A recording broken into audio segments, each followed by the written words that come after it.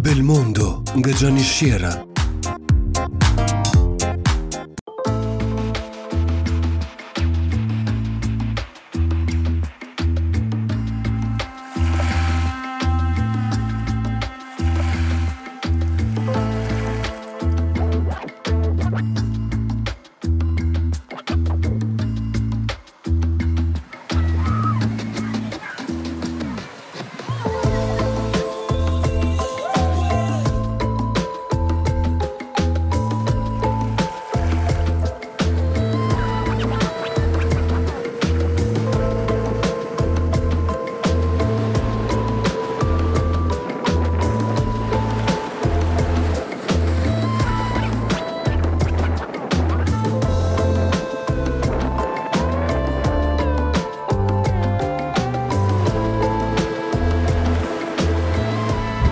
Përshëndetje dhe mirë se erdhët në Bel Mondo. E keni vënë re, sot ndodhemi në një zonë fantastike. Është ajo e Bodrumit, e njohur si stan tropeja e Mesdheut. Jemi në Turqi dhe sot do të zbulojmë një resort i cili me thjeshtësinë dhe me modestinë e tij sjell një pushim fantastik. Jemi në La Blanche, emri frankofon sigurisht që na jep një qasje shumë interesante për të zbuluar.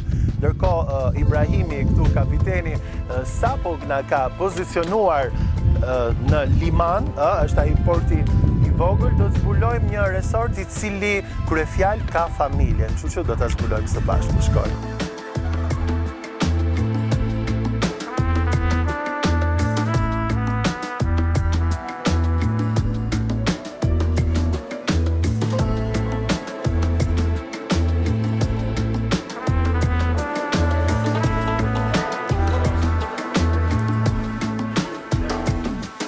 E pra ndodhem kështu në hallin e La Blanche, është ai ambient i cili t'jep mirëseardhjen dhe që këtu ti kupton që është shumë i dashur, është një komunitet i gjerë ndërkombëtar do ta quaja, sepse janë të shumtë njerëzit nga komsi të ndryshme, flasin gjuhë, por i përkasin dhe portreteve të ndryshme. Por ajo që e karakterizon është buzëqeshja dhe kjo pjesë e ndjesisë që kanë mbritur në një vend komod, të thjeshtë, shumë të ngrohtë, por që do të kalojnë shumë mirë. Dhe arsyeja është sepse ka njerëz që punojnë ditës pikërisht për të sjellë më të mirën në këtë resort. Sikundër do ju prezantoj një mik të Shqipërisë, të Kosovës, është Jack Arikan. Përshëndetje. Welcome to our hotel, Mr. Jenny. It's a great pleasure to see you here. Thank you, This is your home. This is the paradise. Thank you so much. Në fakt e vërtetë është hera e disatë për mua kështu në mënyrë edhe private për të ndjekur nga afër veprimtarinë e Globus Travel nga një anë, por edhe për të marrë më të mirën e shqiptarëve. Cenk, faleminderit shumë për këtë mirëpritje. Sigurisht është një ndjesi shumë interesante që edhe këtë vit ne jemi prezent, por kësaj here jemi me Bel Mondo dhe dëshirojmë pikërisht të ndajmë më të mirën e realitetit tuaj, që është shumë i thjeshtë, i dashur, i ngrohtë, njëjtë si ato pushimet ideale. Po ky sezon, këtë vit, çfarë sjell? Ne ndodhemi këtu në Mugla, në mos gaboj? So now we have 100% occupancy in our hotel. This is very special period. This is the public holiday. This is the one of the most popular hotel in the area. That's why we are always welcoming many different guests from the different countries, but especially we are having a lot of guests from Albania and Kosovo. Our valuable partner, Globus Travel, always supporting us. And from the heart, we are always supporting the Globus Travel to have more precious people from Albania and Kosovo. Faleminderit. Cenk, cilat janë risit për këtë sezon? For the season, this season we surprise our guests. It's little surprises, let's say, because we are preparing for the next season. Okay. This year, you will see soon the surprise. We didn't declare anywhere. The guests who is staying here, they are discovering by their own eyes. This year we add Starbucks Coffee Co. Keni Starbucks këtë vit këtu. Po kjo është fantastike. Also for free. We proudly serving Free of charge, do më thonë e kemi sigurisht pa pagesë ekstra. We have a private bar, which is also interesting for the evening entertainment. Fantastike. Qenë është i mësuar sigurisht jo vetëm me këto komunikimet këtu, është le themi personi më i dashur dhe të gjithë shikojmë domethënë dhe i pjesë të klientëve dita ditës kur të jeni këtu do të kuptoni që është personi besnik ku mund t'i kërkosh informacione dhe është gjithmonë shumë i dashur dhe shumë miqësor. Kjo është një risi për sa i përket pikërisht këtij sezoni, ndërkohë që di që jeni duke u përgatitur edhe për sezonin që do të vijë apo jo. For next season, we will also surprise everybody because we are preparing to announce soon our brand new projects upcoming year. Cili do të jetë ai? We will have villas and the swim up rooms. The people who is looking for a little bit extra care, we have many rooms. We have totally 508 rooms. On the top of it, we will have swim up rooms with extra luxuries. Pra do të keni një kategori më të gjerë private apo jo e vilave? Villas and swim up rooms. Totally 93 units is coming. Okay. 75 swim up rooms we are planning to construct and 18 villas. Qenë kupton Shqipen dhe mua kjo gjë më bën të ndjem pak në defekt sepse unë nuk është se kuptoj shumë mirë turqishten edhe pse u bëm shumë vite, domethënë që jam këtu, megjithatë dua ta falenderoj. Çok teşekkür ederim. Çok teşekkürler.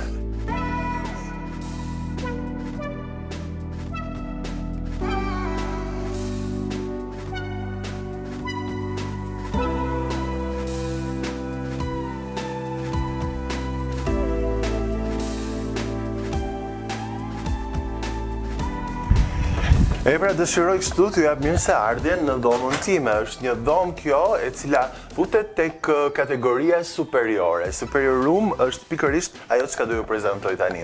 E vutëresh që në hyrje sigurisht është ky korridor i cili na jep mirëseardhje në këtë ambient. Janë disa metra katror në dispozicionin ton, jo vetëm për të qëndruar relaksuar, por pse jo për të kaluar dhe ato oraret le të themi ndërmjetëse nga pjesa e plazhit që është fantastike këtu në Bodrum me këtë natyrë të mrekullueshme, por me sa duket elementet natyrale vinë edhe në këtë dhomë me anë të drurit, ngjyrave që karakterizojnë detin, kaltërsinë, bardhësinë e kësaj zone dhe jo vetëm është funksionaliteti, sepse që në hyrje ne vëmë re në këtë pjesë të korridorit në të majtën tonë sigurisht që ndodhet edhe dhoma, sepse është një dhomë e mirëfillt e higjienës personale me të gjitha produktet luxury janë përkujdesur pikërisht për të patur më të mirën në këtë resort. Po ashtu pjesa e drut nafton le të themi në akomodimin e sendeve apo të garderobës tonë, shoqëruar sigurisht nga pijet e nxehta të cilat mund të përgatiten nga ne në çdo moment të ditës dhe ka gjithmonë në shërbim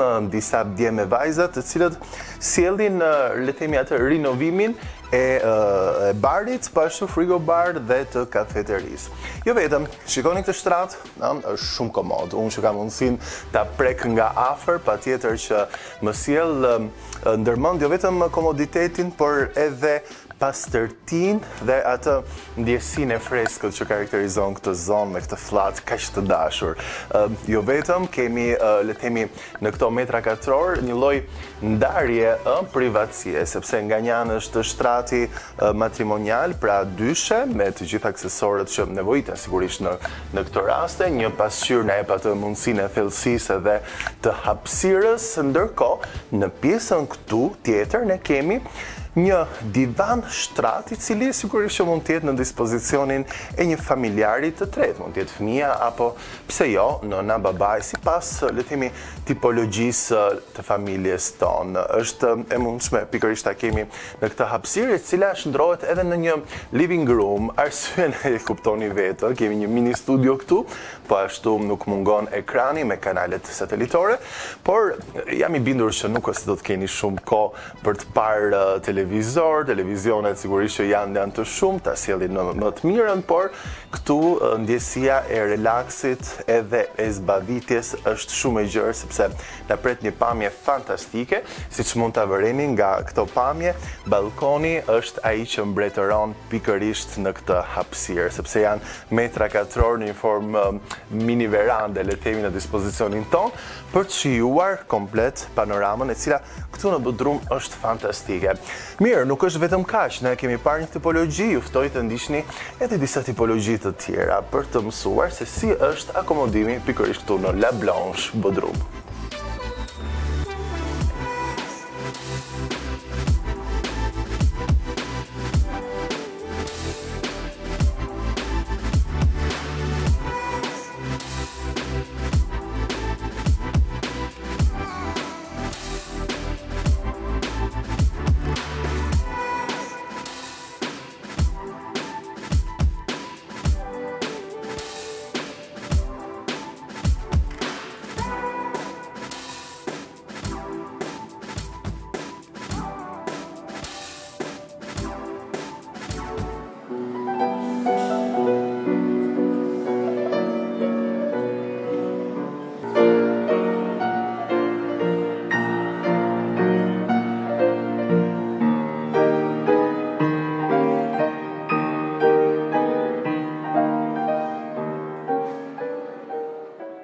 Është kjo pjesë e hollit, e cila është, le të themi, zemra apo motori i gjithçka e karakterizon pikërisht këtë hotel. Në tingujt e pianofortes kemi një pianiste e cila jep mirëseardhjen të gjithë pushuesve pikërisht në këtë resort. E keni vënë re edhe ju, është një sallë e madhe e cila ndahet në shërbime të ndryshme, siç janë ato të pjesës, le të themi, shopping, ato dyqanet me disa produkte karakteristike pikërisht të zonës, por jo vetëm, shohim, kemi një bar i cili është i hapur 24 orë me të gjitha pijet e mundshme në dispozicionin ton, por edhe me të ëmbla, sepse dihet kemi ardhur për të pushuar, kështu që edhe për kile do të mendojmë pastaj mbase nga fundi i shtatorit.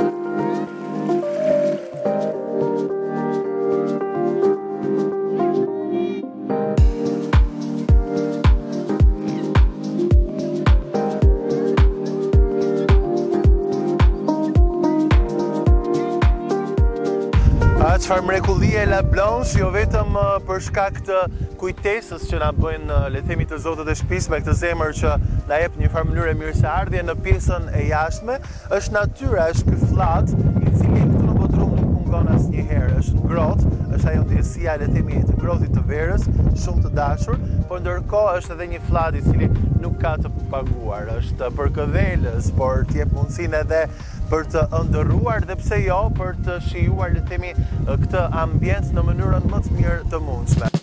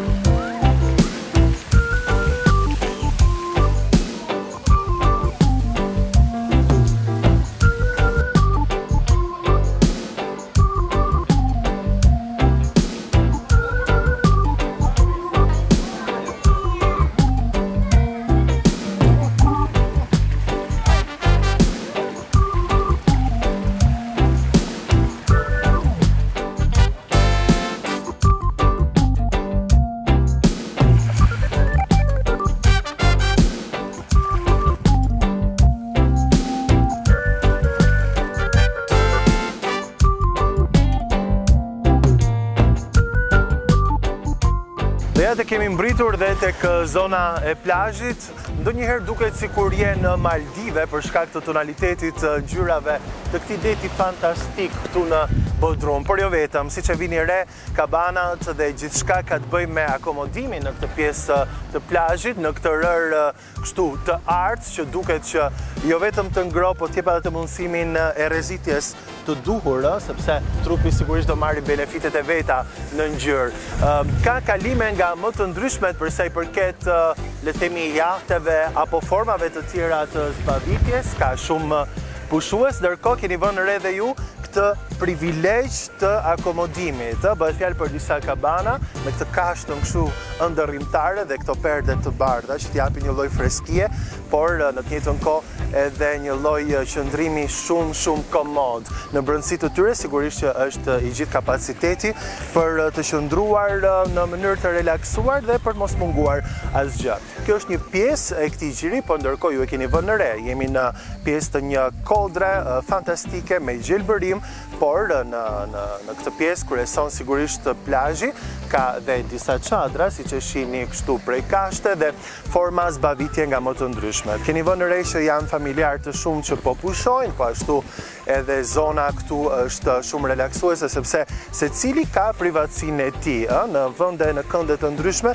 patjetër që mund të shijojë qëndrimin këtu dhe pse jo të marrë më të mirat e kësaj qetësie që ofron pikërisht La Blanche. Është një pjesë e detit, por ndërkohë pjesa tjetër që është shumë interesante është edhe ajo e pishinave në forma të ndryshme, në standarde të ndryshme, me një pamje fantastike. Shkojmë.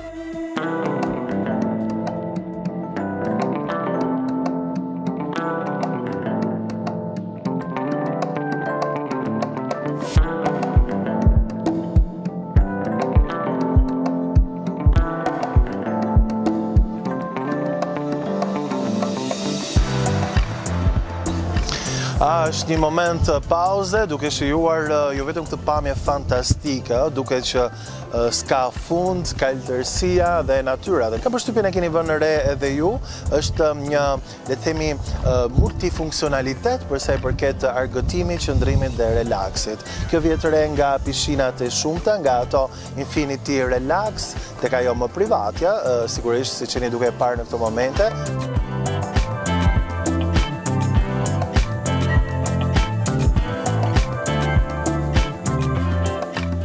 Ka një gamë të gjerë të pijeve, të cilat ju mund t'i porosisni dhe do t'jenë stafi, kamarierë, të cilat do t'ju shërbejnë në çdo moment të ditës.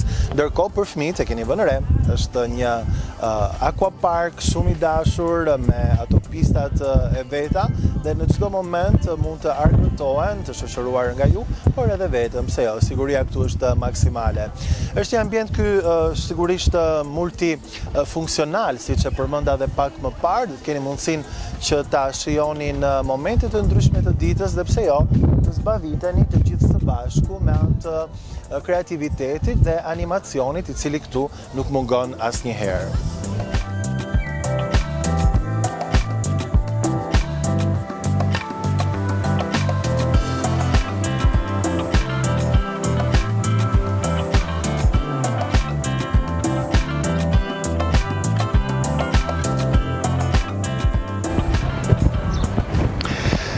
Pra dhe ditës së sotme po i vjen në farë mënyrë fundi, por më e mira duhet ende të vi, sepse lidhet edhe me shije. Ndihet që gatimet këtu në këtë resort janë të veçanta, jo vetëm është ajo forma e pushimit që sigurisht ka dhe vlerat e veta, pjesa të ushqyerit mirë, të ushqyerit shëndetshëm dhe kështu në mbrëmje, një nga restorantet à la carte në mesin e këtij ambienti të gjelbëruar, siç e shihni, sjell më të mirën të kuzhinës turke. Unë doja pikërisht ta provoja kuzhinën turke të kësaj zone, sepse dihet që Bodrumi shquhet për një lloj influence jo vetëm të zonës përreth, por edhe të Greqisë apo le të themi të Mesdheut. Është një miksim shijesh, kulturash me një traditë shumë vjeçare, kështu që s'më mbeti gjë tjetër veç se ta provoj edhe për ju. Me sa shoh shumë njerëz, vendas por edhe të huaj janë duke shijuar, kështu që shkojmë së bashku.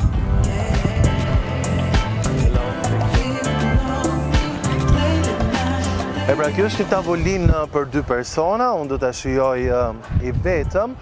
Në fakt, doja që Të ndaja në këtë mikpritje pjesën e mezes, mund të shikoni edhe ju, e kemi trashëguar dhe ne si fjalë, pra meze, dhe janë disa spuntino, do thonin italianët, për të provuar pikërisht disa shije të ndryshme. Nuk e di, kjo më ngjason me Fergesën e Elbasanit, por edhe Tiranës, sigurisht, mund të edhe ta provoj kështu. Është shumë interesante pjesa e prezantimit, nuk e di, kjo lloj tabakaje më kujton pak ato gatimet e Gjirokastrës, është shumë interesante se si kulturat mes tyre, pavarësisht shekujve, ngjasojnë, kanë një të përbashkët. Dhe jo më kote përmenda këtë pjesë të Gjirokastrës për t'ju thënë që edhe pse ne shijen turke e njohim, sidomos Shqipëria e mesme, por edhe mbar Shqiptaria, jo vetëm që ne do të kujtojmë atë pjesën e memorjes tonë të kulinarisë, të shijes, por pse jo, do mund edhe të zgjerojmë, le të themi, njohurit tona dhe ta jetojmë këtë moment pushimi të gjithë së bashku. Teşekkürler. Ja, dhe verë, do të jetë turke, is turkish. Mirë, Amon.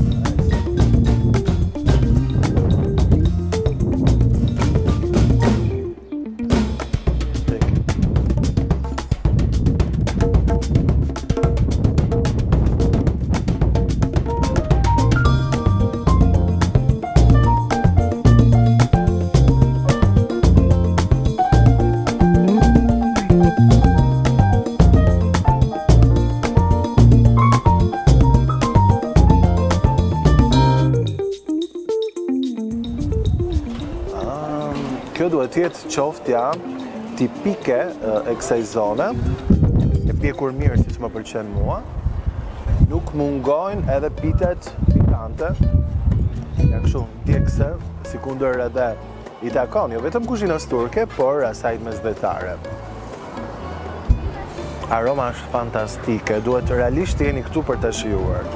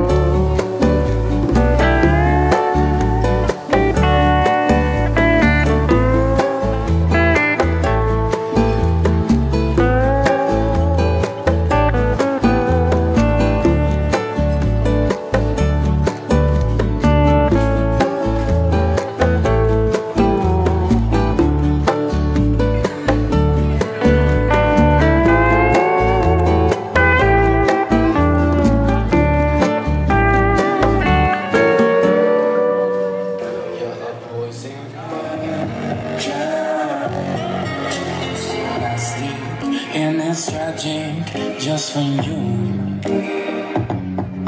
I don't know what the hell you gonna do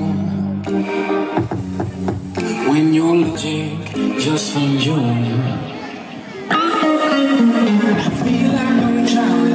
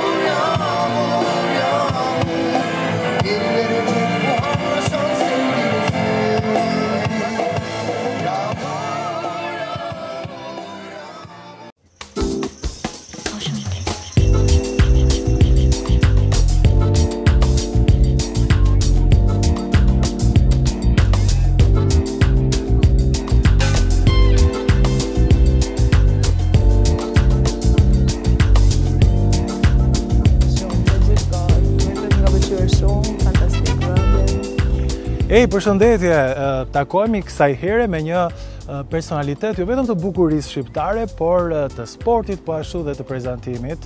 Ju e njihni mjaft mirë, s'ka nevojë për shumë prezantime nga ana ime, por mund t'ju them që është jo vetëm mikja ime, por edhe Globus Travel. Në këtë rast, mirë se erdhe në Bodrum, Eva. Faleminderit me këtë prezantim që më bëre tamam për pushime, për të më bërë edhe më të bukur pushimin. Në fakt është dita e disat, unë tani kam humbur paksa ato llogarit, por duket sikur këtu koha nuk ka kohë, apo jo? Si e gjetë Bodrumin? Bodrumi fantastik, unë gjithmonë e kam thënë që për të pushuar tamam, për të relaksuar në mënyrë të vërtetë të ndihesh vërtet mbret, në mënyrë që ti të marrësh atë se çfarë shpenzon, duhet të vish patjetër në Turqi. Po mua më duket sikur Bodrumi qenka ajka e ajkës që e personifikon më së miri këtë shprehje. Kështu që vërtet jam duke u kënaqur shumë dhe mbi të gjitha po relaksohem. Duket ke marrë edhe ato rrezet e duhura, nuk e di këtu në resort ngatarojnë për italiane, për nuk e di çfarë shkëmbimi ke me pushuesit e tjerë. Pjesën më të madhe italiane, ndoshta edhe për shkak të markës cigaretave të cigareve Murati.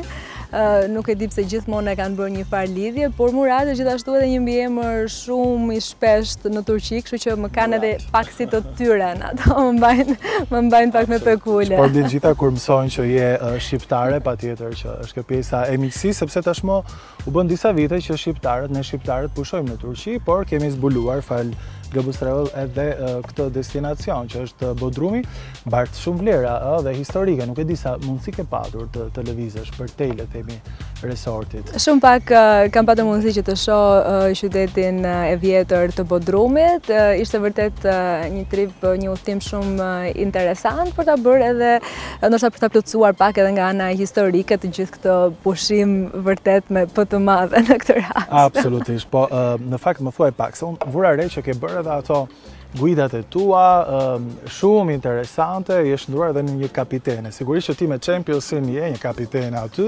në fushën tënde, po më thuaj pak si ishte përvoja e të zbuluarit të Bodrumit nëpërmjet detit, sa është dhe le themi tipari parë që karakterizon këtë zonë, deti është fantastik të në Bodrum apo jo? Deti vërtet fantastik. Në fakt neve të paktën që jemi rritur në Shqipëri, ndoshta edhe për afër detit, nuk na bën shumë përshtypje deti bukur, por realisht ti zbulon çdo herë më shumë një eksperiencë tjetër, edhe më të mirë, edhe që plotësohet edhe më shumë edhe nga pjesa e hotelerisë, nga bukuria e natyrës, edhe nga çdo gjë tjetër. Një udhtim i shkurtër në brigjet e Bodrumit, një udhtim nëpërmjet detit. Bëm edhe një sfidë të vogël me atë kapitenin, sigurisht më tha që mund ta kisha marrë edhe atë patentën për t'i dhënë varkës, sepse ishte një si sfidë interesante, duhet kaloje nëpërmjet një ngushtice të vogël që ata e kishin. Kështu që e kreva me sukses detyrën, edhe pjesa e udhtimit për të shkuar deri te parku i delfinave, për ta bërë pak më edhe më interesante ditën, që edhe për të mos u kaluar ndoshta non-stop në plazh, sigurisht hotelet ofrojnë jashtëzakonisht shumë mundësi argëtimi, ti që në mëngjes mund të bësh yoga, mund të bësh padel në plazh, mund të luash volejboll. Ka shumë aktivitete që ti të mos ndihesh asnjëherë i lodhur dhe i mërzitur, e vërtet.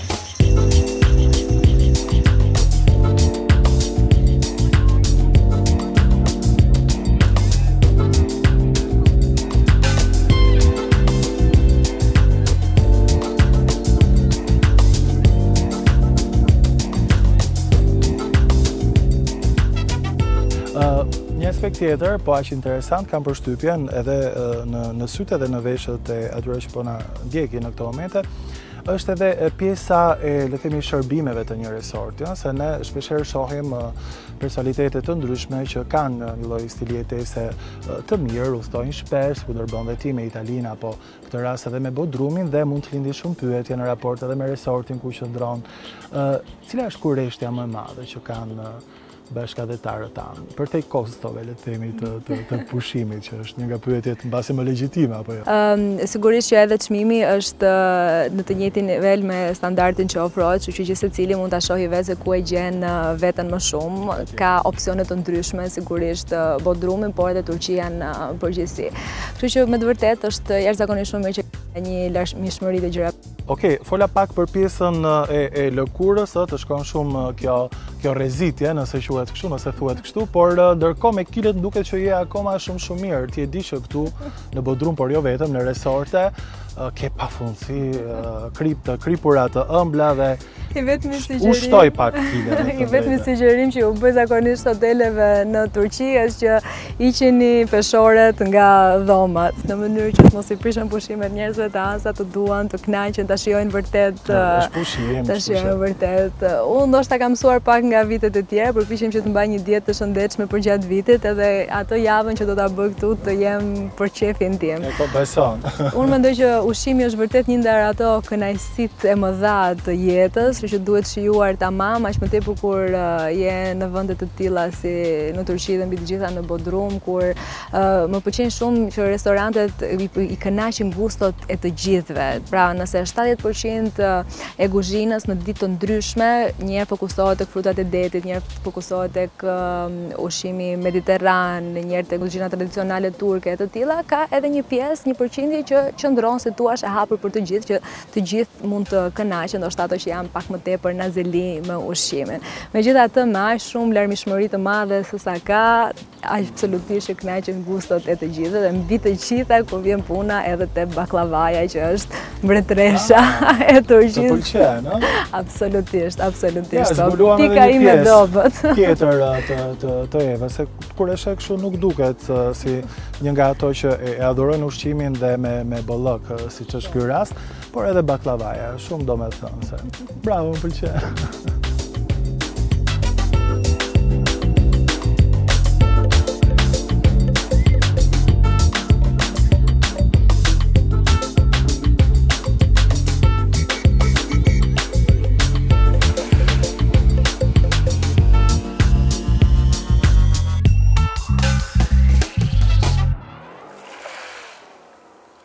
Ke shijuar pjesën e ustimeve kështu me ato anijet apo skafet, por ndërkohë kemi vënë re nga këto postimet që ke bërë që ke shijuar edhe setet profesionale, nuk i ndash fotografisë, Eva. Sigurisht që ty kamera të do shumë, po dhe ti me sa kuptoj do shumë. Shumë, një dashuri e madhe e lindur që herazi.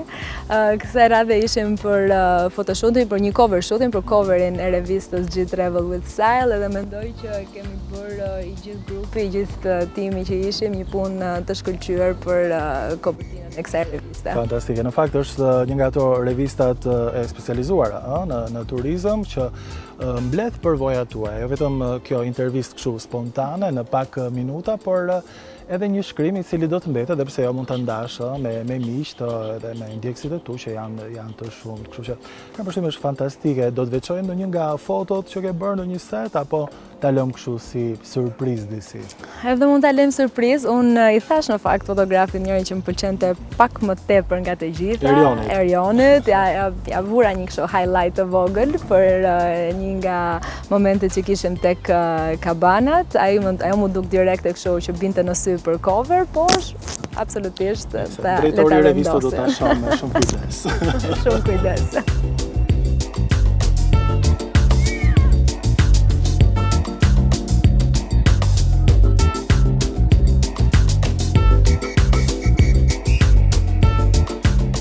Je përfshirë aq shumë sa që po më duket sikur kemi atë shkëmbimin e roleve. Unë tani po shijoj bisedën tënde, se një kështu të shikues kurioz, dhe ndërkohë je përfshirë totalisht në atë çka është edhe ndjesia, patjetër, e një pushuesi ideal.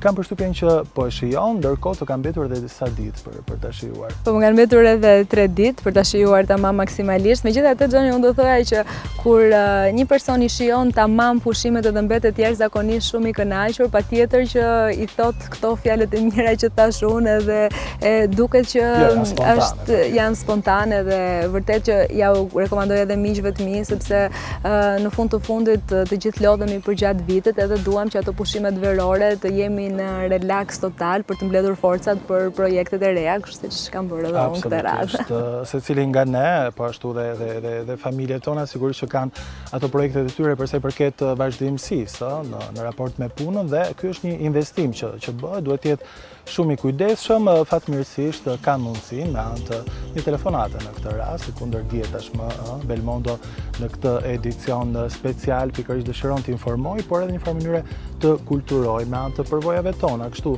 reale, miqësore, por që kanë disa vlera që ne duam si kundër bën çdo ditë të vitit, me punën tonë të ndaj me teleshikuesit. Eva, unë nuk dua të të marr shumë kohë, sepse normalisht punën e kemi lënë në Tiranë, ose më saktë e ke lënë në Tiranë, të uroj pushime të mbara. Uroj që të takohemi shumë shpejt edhe me risi, pse jo, në raport me karrierën, por edhe me jetën private. Faleminderit. Faleminderit. Në shkëlqim, si kundër shkëlqim edhe ti sot. Faleminderit shumë. Cheers. Faleminderit.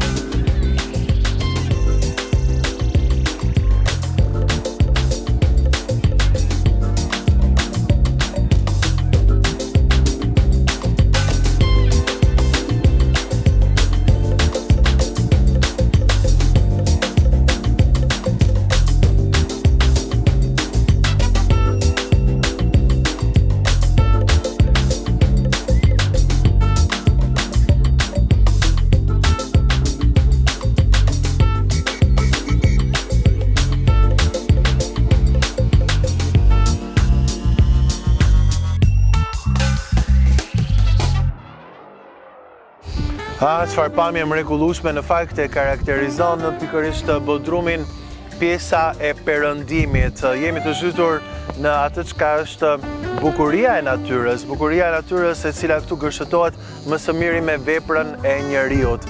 Dhe këtu në La Blanche sot jemi njohur me një pushim ideal, të thjesht, komod dhe i duhuri përse përket edhe pjesës së portofolit të investimit tonë. Jam i bindur që deri më tani jo vetëm që kemi njohur një pjesë shumë të bukur të kësaj zone, pra të Bodrumit, por mbi të gjitha do të kemi mundësinë së bashku, pse jo, me anë të një telefonate, të zbulojmë jo vetëm çmimet, por edhe risit përsa i përket këtij resorti, por edhe zonës përreth.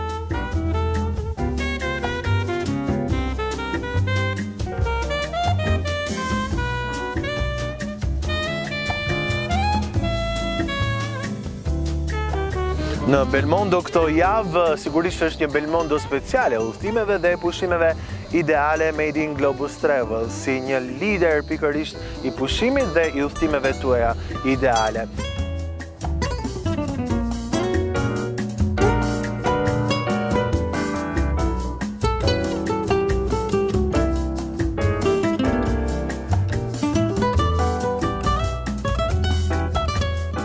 Mos më mbete gjë tjetër veç se t'ju falenderoj që jeni kaq të shumë që na ndiqni dhe së bashku ndajmë vlera të shqiptarëve që udhtojnë, pushojnë, ashtu siç i takon, duke zbuluar dhe eksploruar resorte dhe vende të reja. Ku do të jemi javën e ardhshme mbase në Bodrum, ku i dihet, deri atëherë nga unë Gjani Shera, mirupafshim.